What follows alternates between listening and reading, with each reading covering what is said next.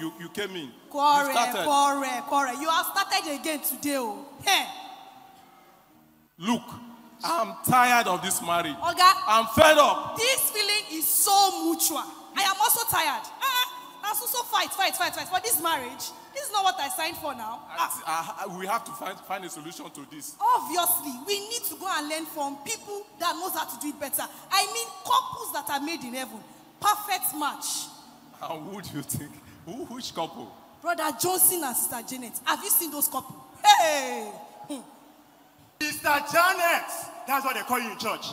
I am warning you. I am warning you. Brother Johnson, the family man. Johnson, the family man. I am warning you. Do not step on my tail. Forget that thing, I beg.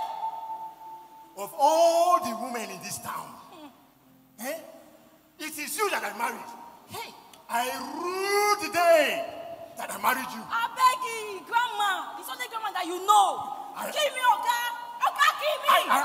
You will beat me today. Let's go and see I said you will beat me. Do not. Oga, beat me. Do not try me. Beat me. Do not. I will. Grandmama. Do not. Grandmama. Go. Oga, give me. Go. Shh. Go. Hey, who is there? Baby. Hey, my wife. You come in. I love you so much. I love you too. I can't wait to go and lick ice cream. Yes, sir. Don't worry, I will take you out. Good day, sir. Good day, ma. Brother Simon. Sister, how are you? Welcome. Come and sit down. Honey, go and get them something to drink. Okay, You know you're the only cocoa she might cover. I know. I thought we overheard something. You didn't hear anything. In fact, we were just rehearsing one drama. You see, they said we were going to act for Family Week. Yes, sir. So we were just rehearsing the drama. Wow. That's how we play in this house. Yes, so we can play for Africa. We can play. Brother Simon, you said you were going to be visiting. You want some counseling, Abi? No. Counseling. We were just on our way, and we didn't fit to say hello. Decide to say hi to you people. Okay. You people go well, oh. Greet them. You are lucky.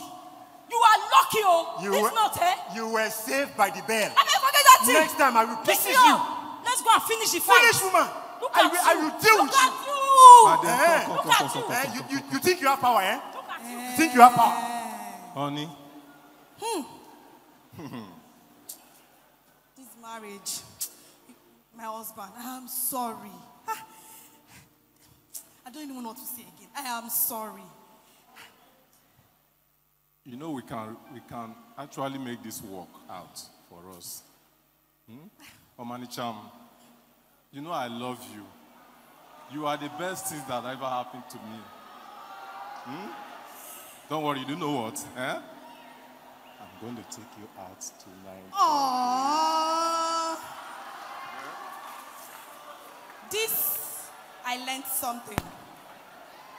I learned not to compare myself, my marriage, my partner to any other. Yes.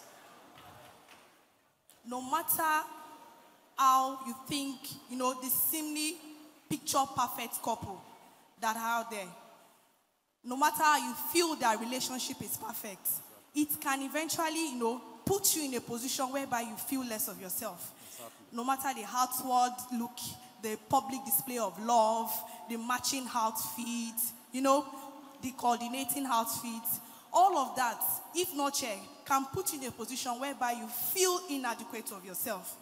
What actually makes a perfect couple? What makes couple to be a perfect match? It's actually the work, the effort, the dedication they put in place to ensure this relationship work. And that brings a word of wisdom to my mind. And that is in Ephesians chapter 5 that says, wife, submit to your husband. Husband, love your wife. Remember, marriage is like a cup, an empty cup. The two individuals in marriage determines the quality of the content. That is, a cup filled with water is what? A cup of water. Likewise, that same cup filled with poison is called what? a cup of poison. So, it is the two individuals in marriage that determines the quality of marriage. Thank you. Let's go. Let's go.